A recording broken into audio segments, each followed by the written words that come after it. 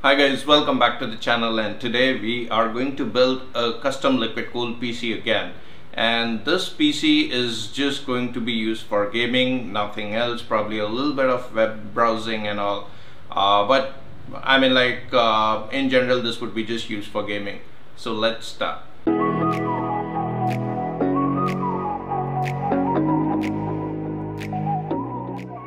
So guys, before we start, let me just quickly tell you that what hardware we are going to use on this system. So this would be an i9-9900K build, which would be paired to an Asus Z390 Maximus 11 Extreme motherboard. This is gonna have 64 GB of RAM. I know that's a lot, but I had this RAM lying around and I wanted to use it in a build. So we are going to use the 64 GB, which is the Trident Z Royale RAM from G-Skill, clocked at 3200 MHz. For the boot drive, we are going to use an NVMe M.2 drive from Samsung. I think it's the Samsung 970 Evo Plus. That's the model, I don't remember exactly. For the graphic card, we are going to use the Nvidia RDX 2080 Ti Founders Edition card.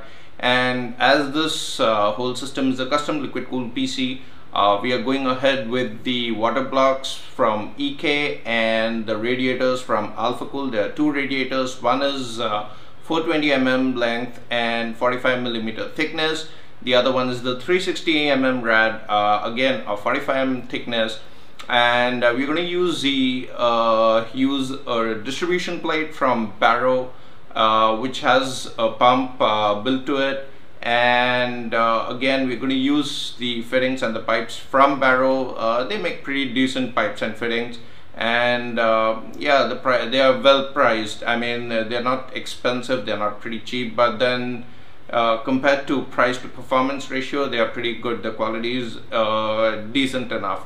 For the case, we are going along with the Thermaltake View 71, which is an amazing case. The only reason was because there's a liquid cooled PC. I wanted a case which had a tempered side glass panel, and that would give a distinct look to the PC. So we went ahead with the Thermaltake View 71.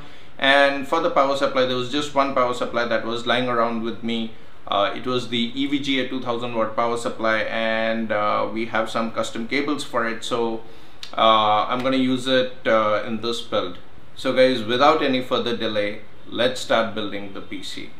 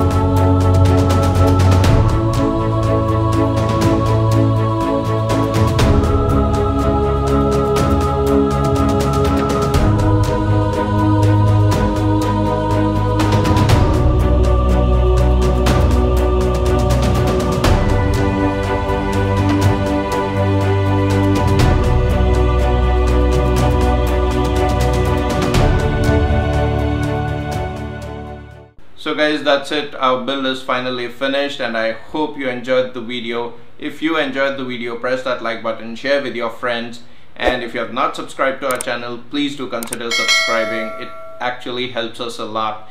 And yeah guys, if you have any queries regarding this build, please feel free to ask me in the comment section below. I'm also putting up the list of the parts that I've used in the description, so you can go and check that as well. And yeah guys, I'll see you in the next one. Until next time, it's Ajit signing off. Stay happy, stay healthy, stay blessed. Bye bye.